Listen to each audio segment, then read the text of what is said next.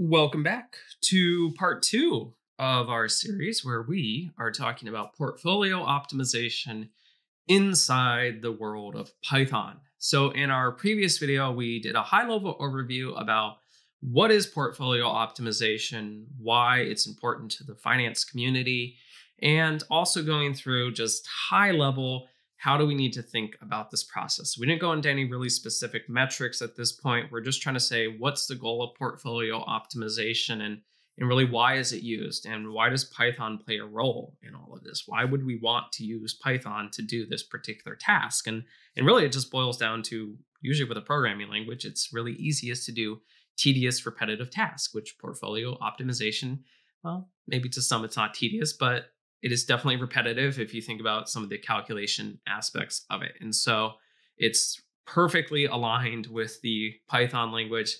It makes doing this process, which is very valuable to a lot of different financial institutions, easier. So it's a great way to kind of get your feet wet with Python if you're new to Python, but you also want to tie it back to some applications in the finance world. So we've imported our library so far, and what we're going to be doing next is basically grabbing our data set, but I'm going to be building it in such a way where if you do not currently have the data, I will be showing you how to download it using the NASDAQ, because the NASDAQ does have historical data, and there is one particular endpoint that you can call, albeit for free, but the other ones are not free, but this one is free where you can actually grab historical price data. So the first thing that we need to do with anything is we need to define our portfolio, and we need to define the stocks in our portfolio. So I'm just going to pick some random ones. These are not necessarily saying these are the ones you should be investing in at this point, but it is something where, we can pull some data and then ideally start running some scenarios. So Apple is a pretty popular stock. It's always popular. They just released the iPhone 12. So that's getting a lot of news. Microsoft is basically just used by every organization on the planet, it feels like. So they have a big threshold and all sorts of different stuff. Square, this does POS sales. So they have a whole point of sale system. They have a whole point of sales infrastructure where they're trying to be the modern point of sale system, all that kind of fun stuff. Amazon, that's another popular one. That's just everyone uses Amazon for lots of different stuff. So these are just some popular stocks. Again, not saying these are ones you want to necessarily invest in or not invest in, but they are just different things. So we need to define our symbols. Something that's important is we do need to know at any given point how many stocks we have in our particular portfolio. So grab the number of stocks in our portfolio. Well, this is super easy. We're going to call this number of symbols. It's just going to simply equal the length of our symbols list. This is just going to be used at different points because some metrics do require us knowing how many symbols we have or how many stocks we have in our portfolio. So having this already kind of pre-calculated just saves a little bit of time down the road. So from here, we're going to grab the data, but we're going to write it in such a way where if the data already exists, we don't need to pull it again unless we want to necessarily update it, at which point you would delete it and then you would re-pull the data. But if you don't already have the data, then what it's going to do is it's going to grab the data for us. If the data is there, then it's just going to load the existing one into a data frame for us. So if we don't have data, grab it from the NASDAQ, right? Nothing super complicated. Stop with the IntelliSense. They updated the notebooks and they're God. Okay, so if this does not exist, so if pathlib.path, so if this file does not exist, and I'm going to copy my file path so I can show you. So if the file does not exist, so we're going to call the exist method. Exist returns true if it exists, false if it does not exist. So if not true, do something. What is that something? Well, first, let's initialize our price history client. So I'm going to call this initialize the price history client. As you can tell, I'm so excited with this new little IntelliSense feature. Price history. With price history, it does require that you pass through your symbols. Luckily for us, we defined our symbols up above. So we're just going to pass through our symbols. Well, when we pass it through, it does have a data frame inside of it. So I can grab that data frame object and I can write the content to it to a data frame. So I'm going to call grab the data and dump it to a CSV file. And then from here, I'm going to say price history client. There is a price data frame property that returns a data frame object, at which point I can use the toCSV method, and then I can just pass through the location of where I want that CSV file dumped. I'm going to call it stockdata.csv. And then in this particular situation, I do not want the indexes of the data frame. I don't care about the indexes of the data frame. Additionally, from here, I will print out, print the price history client, price data frame. Also with this particular one, you can also use display, I think. I'll leave it there. I don't know if it's going to work. I think you might have to actually import, but basically for notebook, display is the print.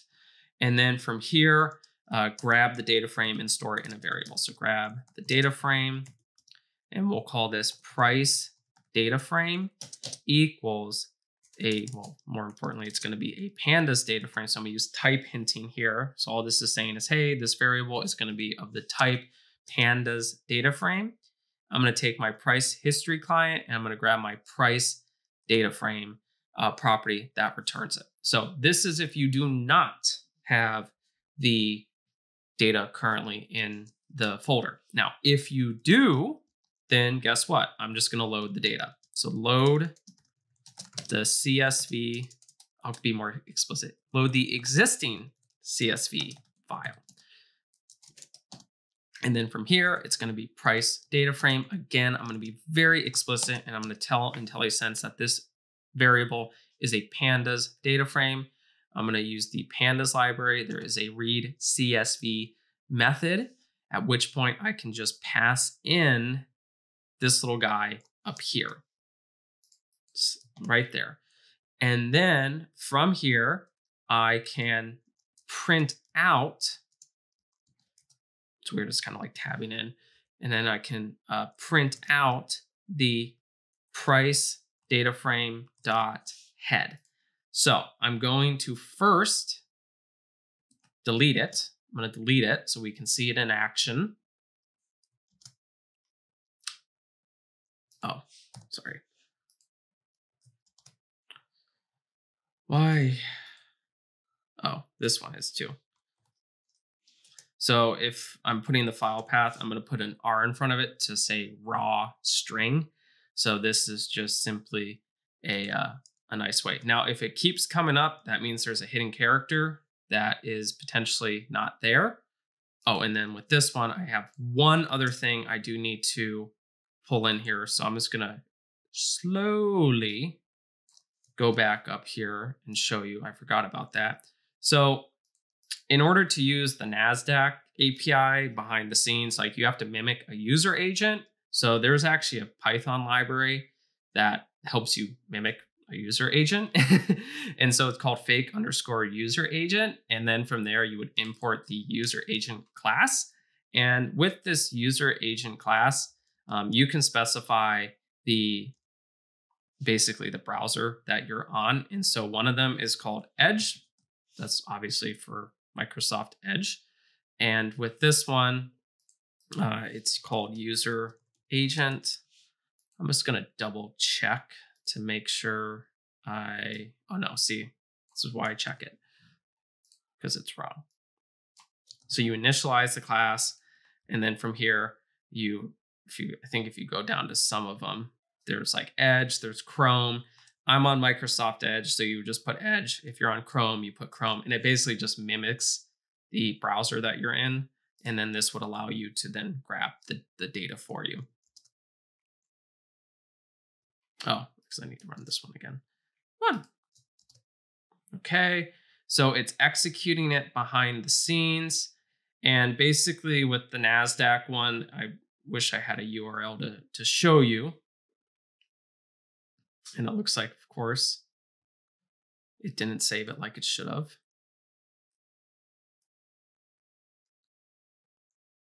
Why does it not like it?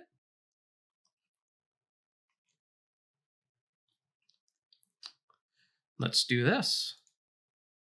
Let's be even more explicit, because apparently it doesn't like that I put that in there. I'll put a raw symbol right here, and then I'll call this stock data CSV. We'll run it again. There we go. That worked the second time. File paths. It's a wonderful thing. So you can see right here that it does have our data in here. And so I'll actually change this to display because it's a little bit nicer. But you can also see that on the second time running it, it never did this portion because why? Well, it's already here. It doesn't need to run that portion again. Now, I will tell you, if you need to add your daily data to it, then obviously you would need to delete the file or run it, or you could just modify the code and say, hey, update or something like that. There's many different ways to it. I'm not going to tell you exactly how to do that, but different ways. But at this point, you can see that we now have a data frame here. Ideally, if I go into it, I can see there's Square, Microsoft, Apple, not too much data. There's only like 509 rows, so that's nothing super crazy, but a little bit of data goes a long way. Now, if you do want to kind of grab the data on your own in a separate script, I do have that here for you as well. Obviously, you would need to change your user agent, and then obviously you would need to change your symbols if you want different ones. I'm assuming that not everyone's going to be on Edge like me. And then obviously you can change this as well. You can print it out. There's obviously different things you can do with it. But this way, if you want to kind of keep it separate from the notebook, here's a little script where you can just kind of use it as is. And ideally, you could just, run it and then you would be fine. So this works a little bit better than notebooks, because notebooks kind of are like their own little workspaces. And we've kind of seen right here that this can kind of get messed up a little bit when it comes to file paths. So you just have to be a little bit aware that sometimes your file paths will work in a separate script because it's considered the workspace, but then you go into your notebooks and then all of a sudden it's not working. You're like, why is it not working? It's probably because of that file path. So just if you're in a notebook, I always tend to be very, very explicit in my notebooks compared to when I am working, directly with a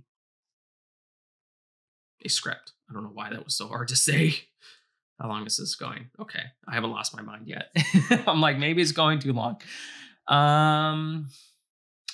Okay, so now we need to transform the data because right now it looks fine, right? You're like, oh, this looks like a normal data frame.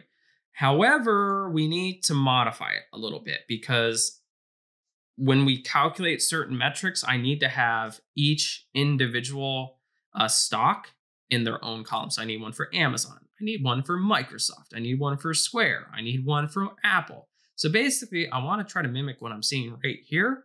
And so in order to do that, it just needs to reorganize the data frame a little bit. So what we're going to do is I'm going to grab certain columns, and then I'm going to get rid of other ones. So since we don't need all the columns, we can just kind of limit it first. So grab the columns we need. In this situation, I'm going to say price data frame equals price data frame. And then I only need the date column. I only need the symbol column. And then I only need the close column. And then once I do that, I should have a more kind of simplified data frame because now I only have the date, the close, and then the symbol. But I need to pivot it where this symbol column is now your column headers. So the unique values in this one are now the column headers. So I'm going to pivot the data frame to make the symbols the headers.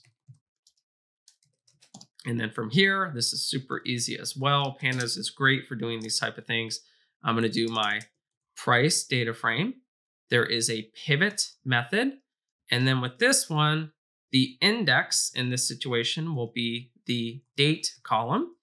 The columns will be the symbols, so the symbol column. And then our values will be the close column. And then from here, I'm going to display the price data frame. So this is just simply putting it where it's just transforming the data.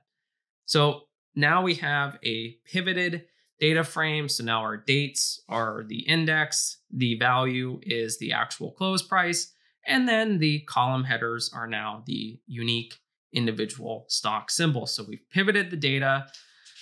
And then from here, I'm going to cut it off. And then in our next video, we're going to start talking about metrics. We're going to run through one single iteration to show you what's going on behind the scenes. We're then going to simulate a Monte Carlo simulation, and then we're going to do the optimized formulas and all that kind of fun stuff.